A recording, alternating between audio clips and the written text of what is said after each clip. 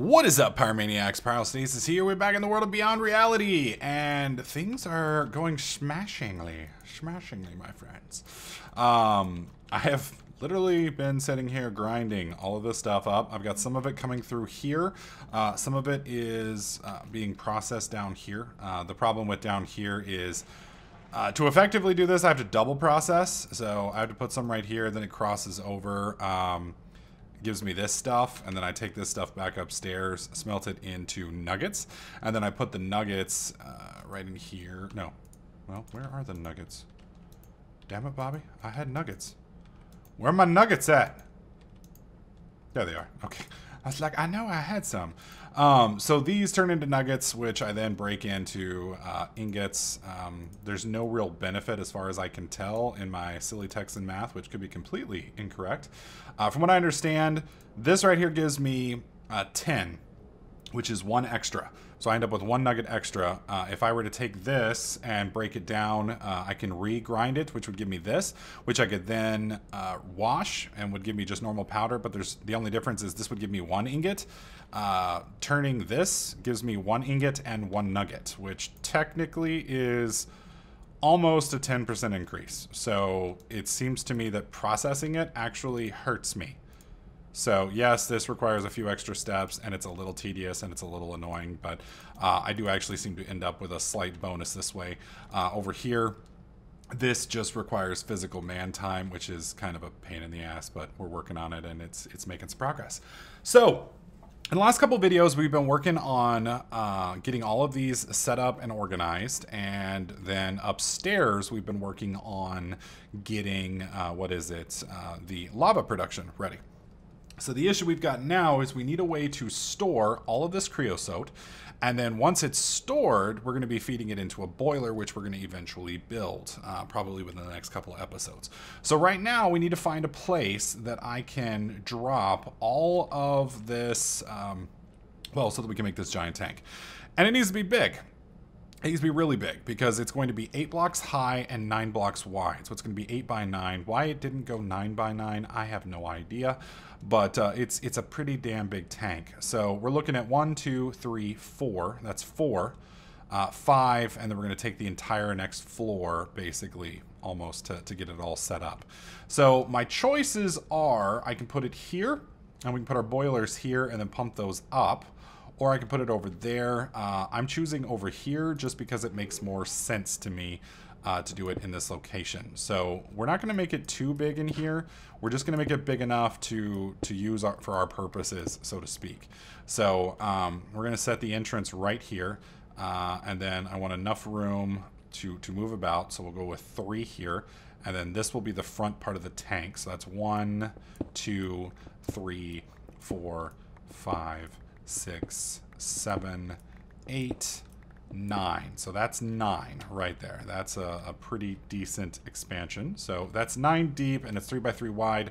That means I need to go 3 each side, basically, if my mathematics is right. Whoa, that was a little quicker. And then we'll just break this back this way just a bit. We'll go, what, 1 or 2 more? We'll go 1 more. There we go. That's pretty wide open. As you can see, this is going to be a pretty massive tank. There we go. Is it 1 more? Yeah. Perfect. Okay, so this is going to be the base of the tank. And as you can tell, it is pretty massive. Pretty massive. So that should be it. Let's see. 1, 2, 3, 4, 5, 6, 7, 8, 9. Perfect. Oh my god. 1, 2, 3, 4, 5, 6, 7, 8, 9. Sweet. And as you guys can see, diameter's 9 and top is height. So it's 8. So it's gonna be a 9 by 9 on the bottom and then 8 up. So let's go ahead and head upstairs real quick, and I'll show you guys how to make this thing.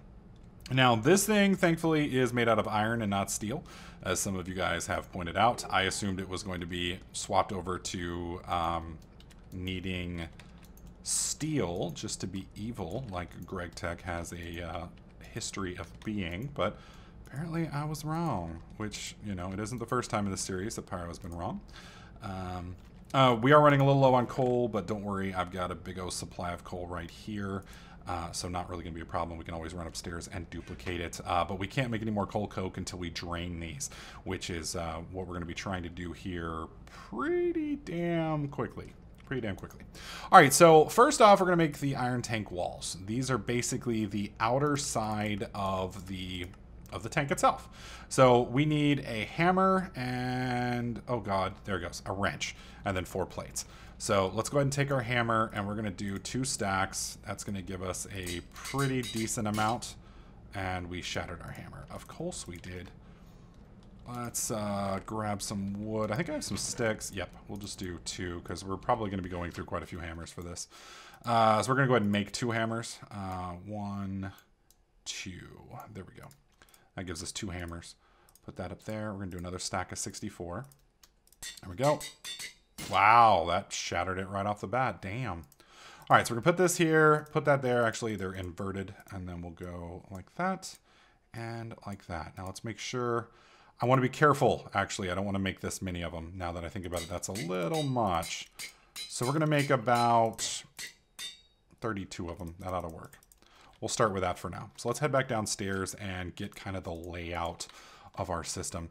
Now, you can make the tank out of any of these parts.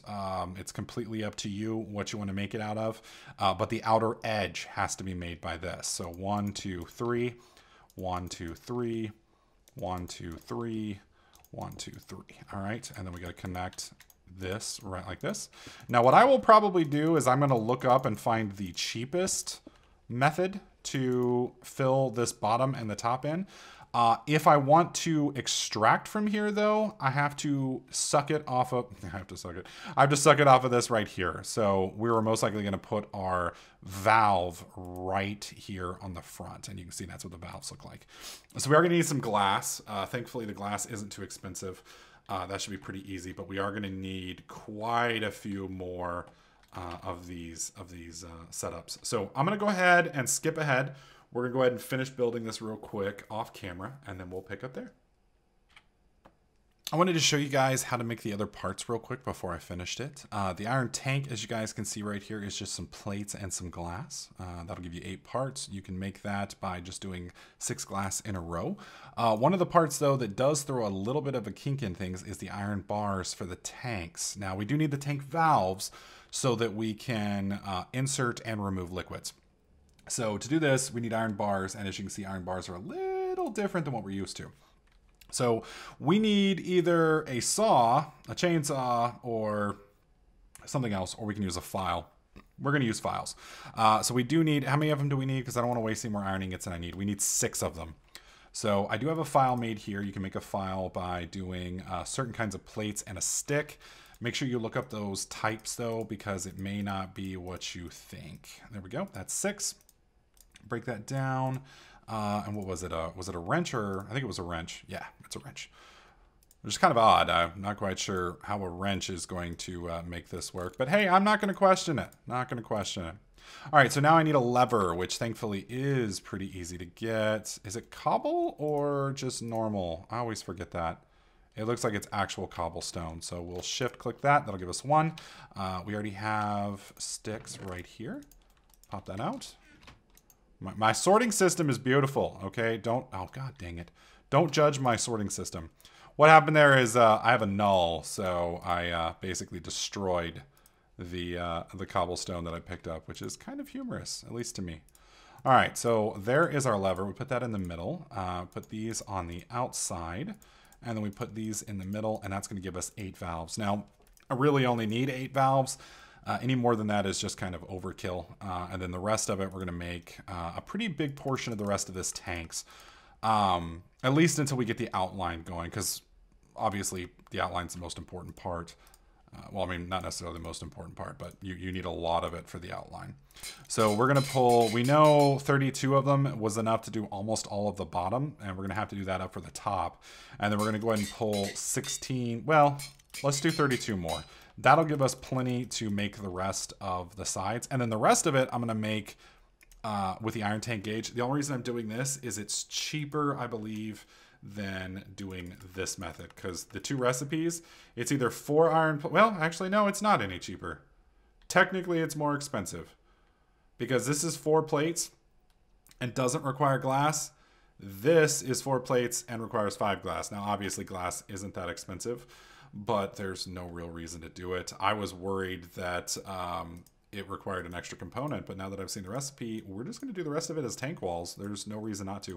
And we're going to need an epic amount of tank walls. Now, I did want the front to be clear glass so that I could kind of see into it. That's just more of a cosmetic thing for me personally. Like I said, it will work pretty much with any setup, or at least it used to. Hopefully Greg hasn't tweaked those settings, because that would be kind of annoying. But anyways, I'm going to head downstairs, get this all set up, and we'll pick up once I'm done. All right, so we have the tank more or less set up. I've gone ahead and disabled all of these, or the outputs. I've got the wooden fluid pipes here, and thankfully the fluid tanks, or whatever you want to call them, they store even on braking. So I've got a wooden fluid pipe here, just basic redstone engine. It's what we use to fill all these up to begin with, and we're going to pump it into the tank. Now you can see right here the tank can hold 10 million buckets. That's a lot. That's a whole crap ton. So I'm going to go ahead and turn this on real quick. Whoops. There we go. That should kick on here shortly, I'm hoping. There we go. You can see the fluid is going. This will slowly drain over time. This will obviously pick up in speed as the redstone engine heats up. Let me take you guys downstairs and I'll show you. I did screw up and build it a little too big. Right now this is a 9x8 tank, which I believe is the max. This has a really cool graphical effect. You can actually see the fluid coming down through the top and just inserting itself into the tank, which I think is absolutely amazing. Now, I'm wanting to utilize a lot of Railcraft in this this playthrough, just because Railcraft isn't something that a lot of people use. It is difficult to use. Pipes are much easier, much easier. But pipes also don't look nearly as cool as this will when it's all said and done.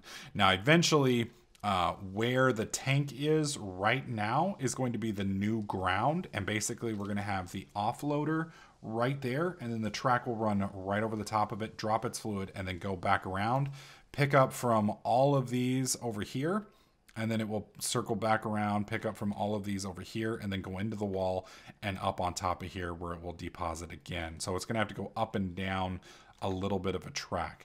So what we need to do now is I need to build all of the fluid loaders, and then the fluid unloader, and then the tracks. So we're gonna get started on that and see if we can't get all of that done in this video. All right, so I did want to make one correction.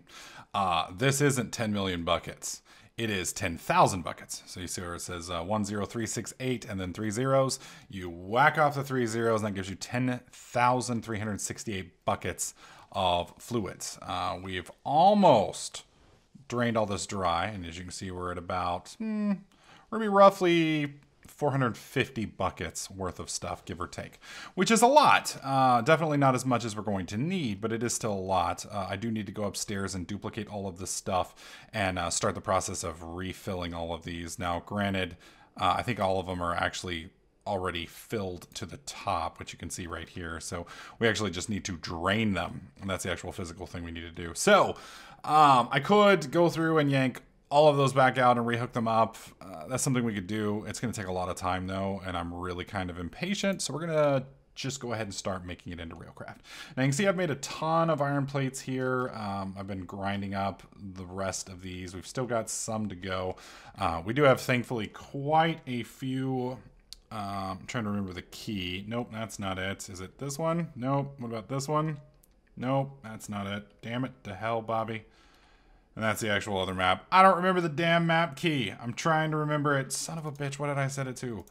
Controls, where's map writer? Map writer. Okay, where is the actual map mode? Open GUI map. It's the addition. It's the only key I didn't press. Okay, so all of my waypoints are way the hell down here where we do all of our mining. So we've got what? Limonite, we've got redstone, iron, and another iron mine. So we've got a couple iron mines down here I can go and mine out if we, for whatever reason, get to the point where we're running out of iron, which I have a feeling we definitely are going to be shortly. All right, so we're going to be making 16 fluid loaders. These are what are going to be taking the fluids from that thing, or these things, and dumping it into the fluid cart. So to get these going, first off, we're going to need some fluid detector, or some detector tanks right here. I don't know why it says tank, because it doesn't seem to be any tanks here, but that's fine. We can make 17 of them. The reason we're making 17 is 16 here and 1 there. Then, after we do that, we're going to need to make hoppers. And of course, GregTech can't have hoppers easy. We got to make it complicated and as much of a pain in the ass as is humanly possible. I'll go ahead and swipe that like that, and then like that. That's 12. We need a few more of those. That's 13. And then bam, bam, bam, bam, bam. That's 17. Perfect. Whoops. And then I fuck it up right there. Bam, bam, bam. Okay. 17. Holy crap. Put that there. And then we put our wrench on top. And that's 17 hoppers. That was a lot of metal plates right there. You kind of get an idea of how many freaking iron ingots and such like that is needed to really do GregTech at all in any way, shape, or form.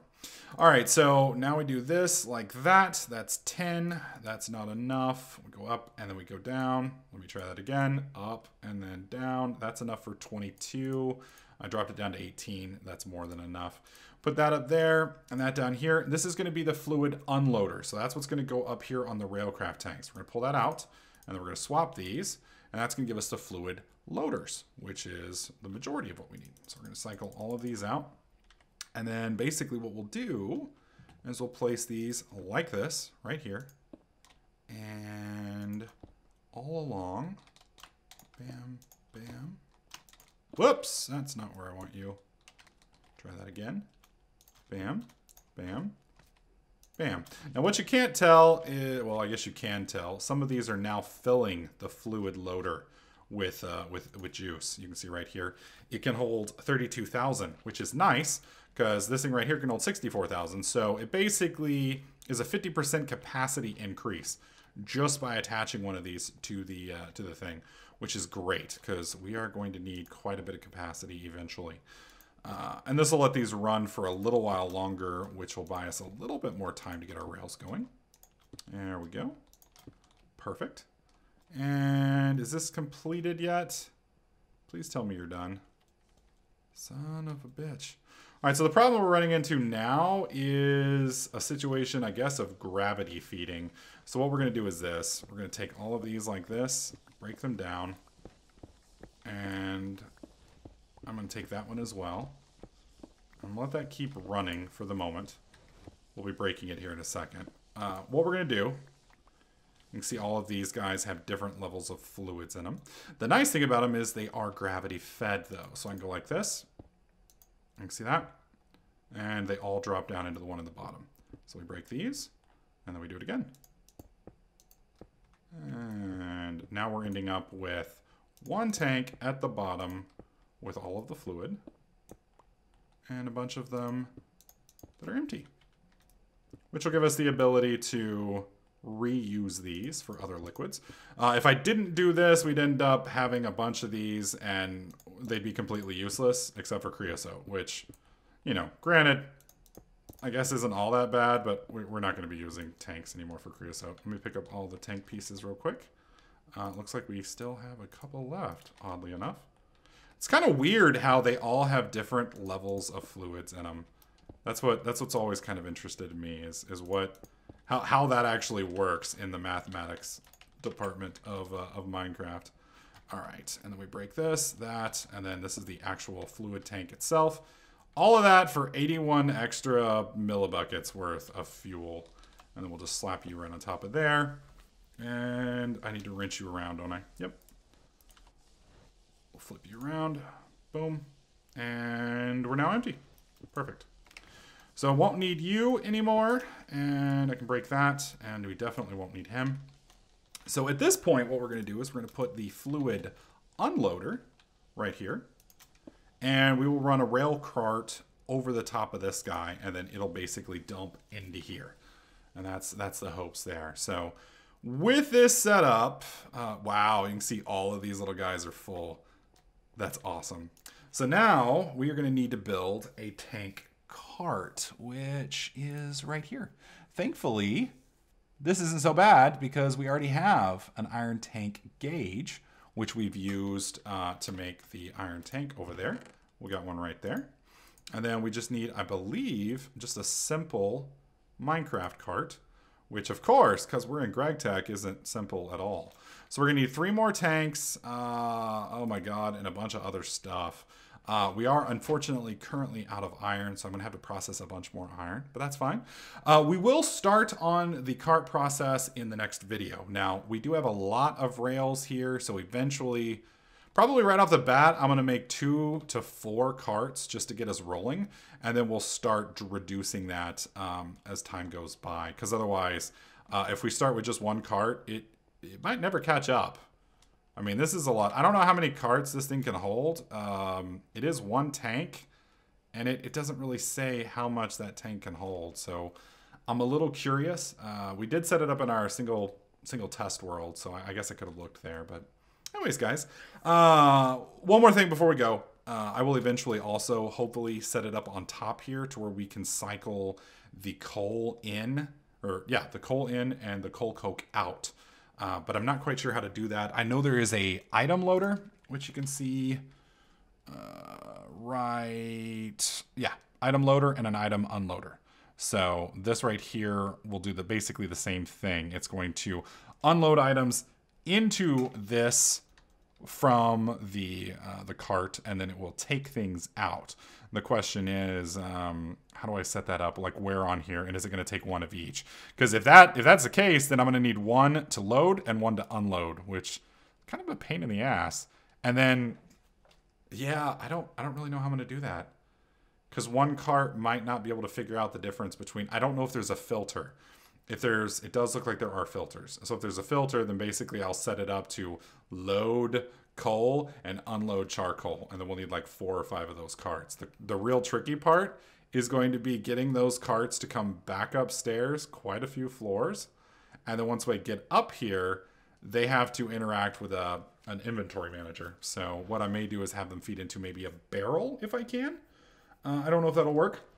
If that can, then we can feed that into the machine inventory manager and go from there.